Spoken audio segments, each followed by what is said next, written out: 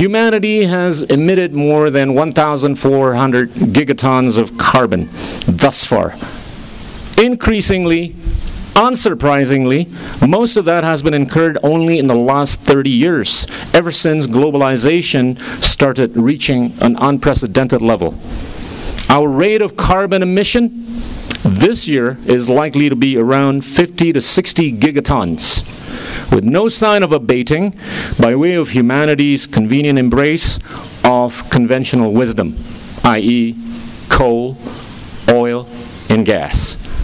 With the planet's remaining carbon footprint and resource at roughly around 3,000 to 4,000 gigatons, humanity, assuming no increase in our annual emission of carbon, shall have a finite future of around 60 years. The days of mortgaging our future for the present convenience must end. Again, a principled and regulated approach is something to consider.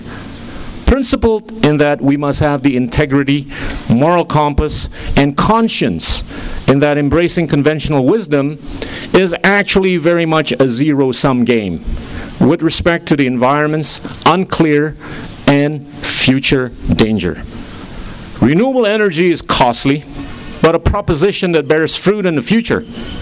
The conversation on the principles of the environment often gets distorted by climate change deniers who have a predilection of not showing curiosity, much less science, as a basis. The loss of curiosity is the loss to humanity. As much as history is endowed with them, the future is looking more stingy on second chances. We